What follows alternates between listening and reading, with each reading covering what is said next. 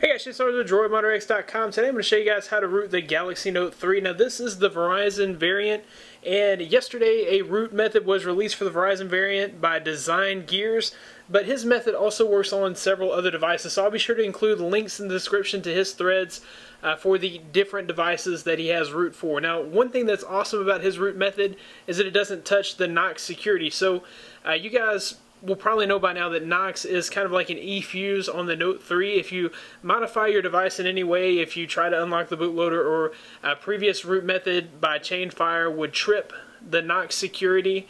When that e-fuse has been tripped, if you try to send it off for warranty, they are instructed not to repair your device. Even if it's a hardware issue and not a software issue, we all know that rooting your phone has nothing to do with a power button going out or a speaker going out, but they've been instructed not to touch the phone to send it back if the Knox security has been tripped. So the awesome thing about Design Gears root method is that it does not trip Knox. So we'll go ahead and get started with the root guide.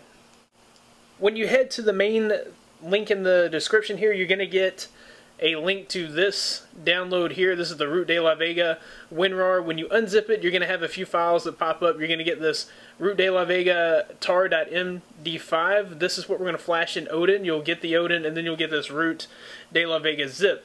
When you unzip that, you'll get the root files and the Root de la Vega.sh. These are what we're going to flash. These two we'll put on the SD card on our phone, and then we'll flash this one in Odin.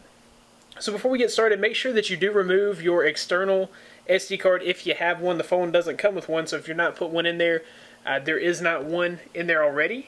The next thing that we'll do is boot our phone into download mode. So to enter download mode, we're going to pull out the cable.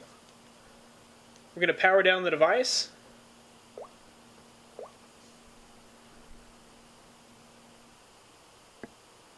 When we're all powered down, we're going to hit volume down, plus home and power. Okay, and then we'll hit volume up to continue into download mode. Okay, so once we're in download mode, we'll go ahead and plug our phone into the USB cable, and we'll open up Odin 3 version 3.0.9. Okay, so we'll go ahead and open up in the AP spot here. We'll grab this Root de la Vega tar.md5.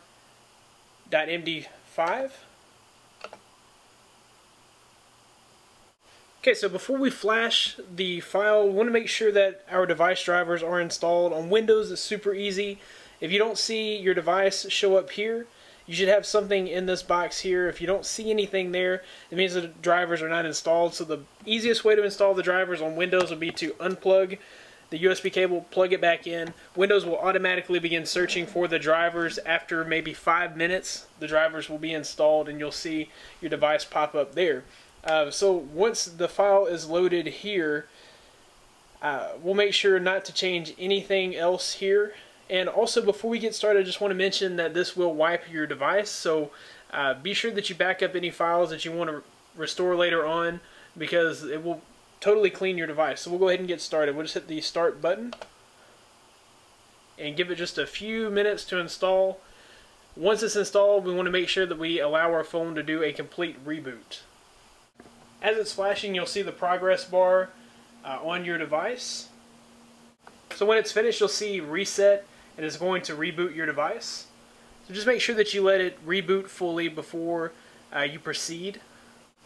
This reboot may take a while. Just keep in mind that this is wiping the system on your phone. It's wiping all your data, so it may take just a few minutes. Don't freak out if it is taking a long time. You know, give it at least 5 minutes up to 15 minutes to fully reboot.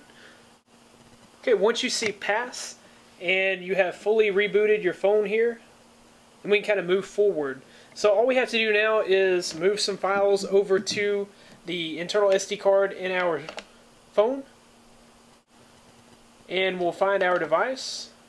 We'll go into the SD card here, and we will just drag and drop these two files onto the root of the SD card. So make sure that they don't fall into any of the other folders here. So we've got our root files folder there, and then the Root de la Vega. Like I said, just make sure it doesn't fall into any of the other folders. When that's finished, we'll reboot our device. Okay, so once the phone has completely rebooted, we will go ahead and open the SD card on the phone again, and we will just remove the root files folder and remove the root de la Vega .sh from the phone. Okay, and then it's very important that we go ahead and reboot again.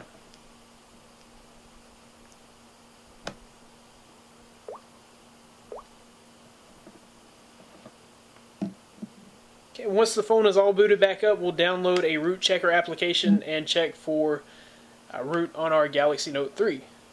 Okay, so we'll go ahead and download root checker.